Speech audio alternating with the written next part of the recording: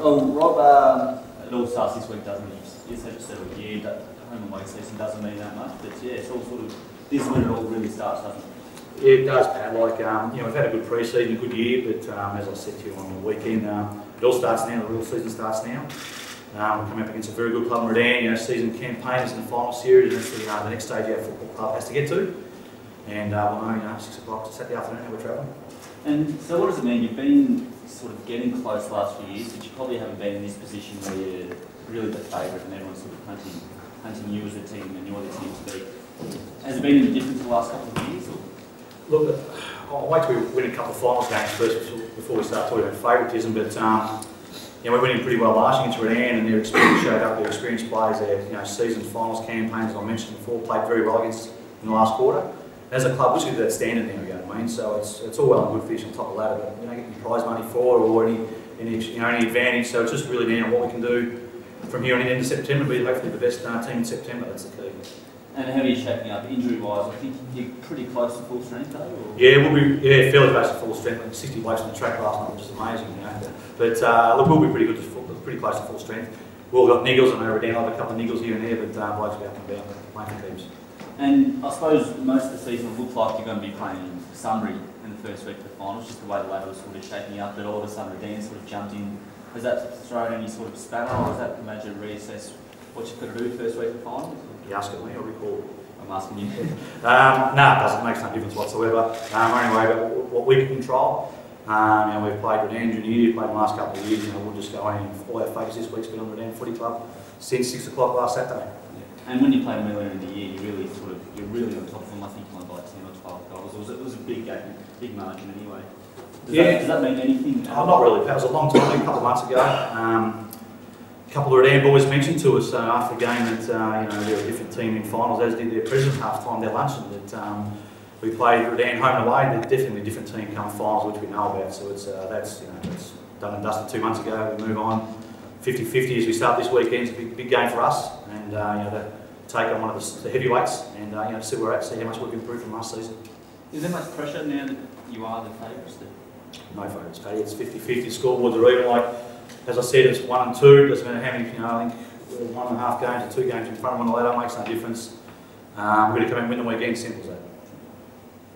All right. With regard to the additions to the side for 2013, as opposed to last year where you bowed out during the final series, how important have they been in terms of giving you that added quality, which is that next level of attainment that you obviously need to go all the way? Yeah, whereas like Mark Rex's been fantastic for us this year. He's 33 years of age. Just his leadership, his voice. He's just another playing coach out in the ground, if you like. He's been fantastic for the young blokes. But it's also a young blokes with another 20 games in the belt. Now they're 40 or 50 games in their career. The experience of the last 2 finals campaign, like I think a couple of boys have played 5 and 6 finals games now. Like I think David or Bart has played in 7 premierships or something. So just our blokes had to get up to that level. Now they've got some games in about 6, 7 finals now. Hopefully their mark improvement as well as Mark Greg coming to the team is a big difference for us compared to last year. Saturday's win, there are lots of things to take out of that, but I thought your number of forward options clearly separated the 2 sides. You just seem to have so many different blokes that you could go to, which is that something that you've worked on specifically? Because your multi-pronged attack was very dangerous. And that's something I identified, in this competition. It's very rare the leading goal kicker kicks 100, wins the flag, so the more options we got, the better, and we've really worked hard at that throughout the season. Obviously Derek Mickle's been a very good player for us, 55 goals for the season. But we've got other blokes to kick goals as well, and hopefully we're harder to match up on than some other teams because of our multi-pronged forward line.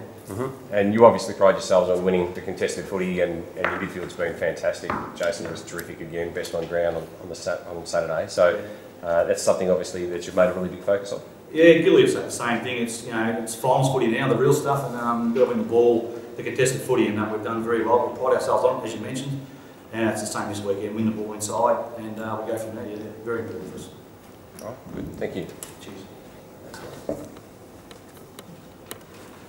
So Gilly, just looking back to that round 11 clash where you did get smacked by 62 points, do you take much out of that at all, or do you say, oh look, we had injury concerns at that time of the year, or what do you do? Do you read anything into that at all?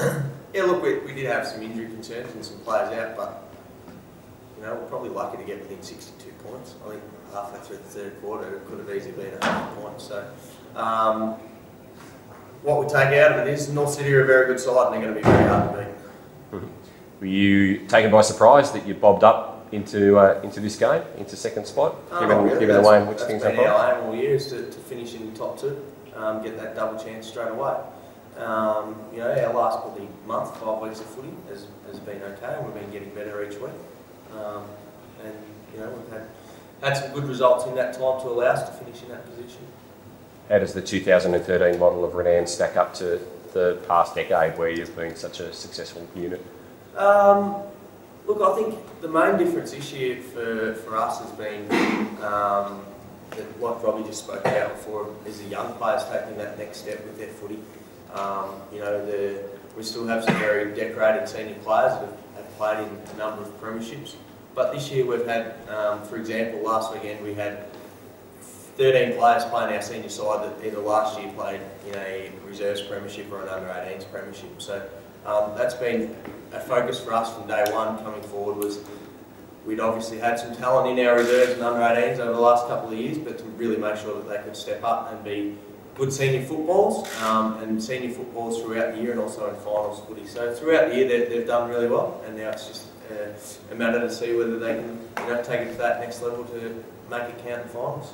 Knowing that North have got a number of stars that have emerged, and we spoke about their potent forward line, do you focus a great deal on those guys, or do you just try to go about it your own game?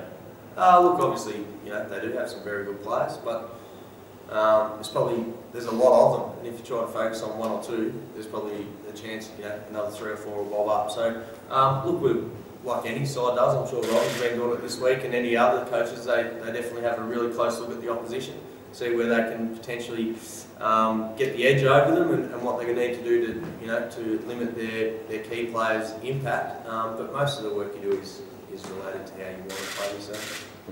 Thanks. Yeah, Gilly, probably a few selection headaches this week because you had a fair few senior players out last week, or just regular ones players, probably 4 or 5 at least.